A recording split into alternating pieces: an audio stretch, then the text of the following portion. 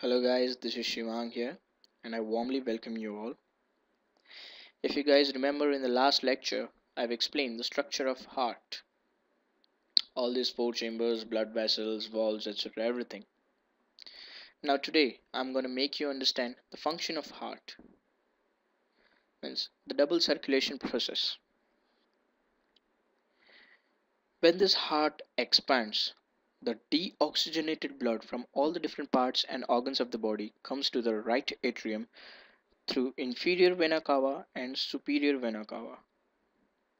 Then this deoxygenated blood is passed to the right ventricle through tricuspid valves.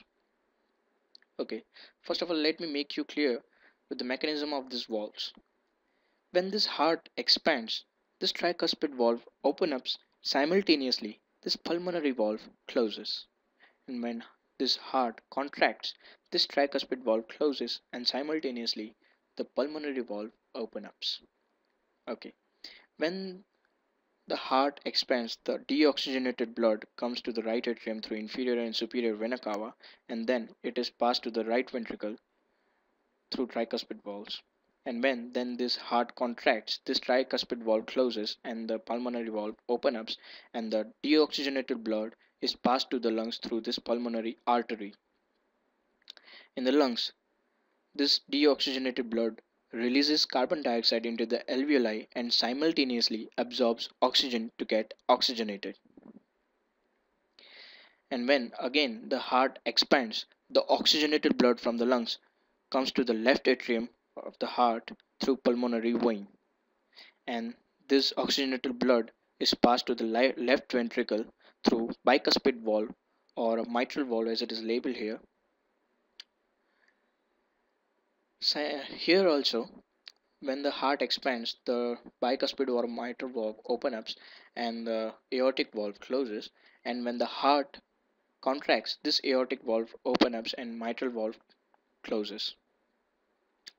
Similarly, similar as we have seen in the left chambers, right chambers.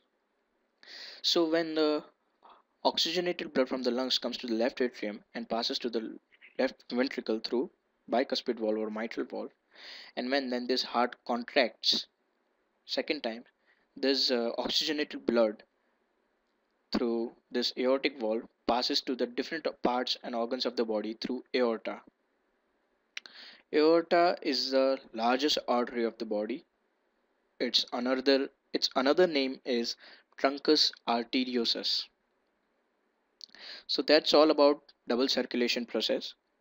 This process is called double circulation because the blood from the parts of the body comes to the heart twice, first in the right chambers, then in the left chambers. That's why it is called double circulation. It is circulated twice in the heart. So that's all about double circulation process. See you guys in the next video. Have a nice day.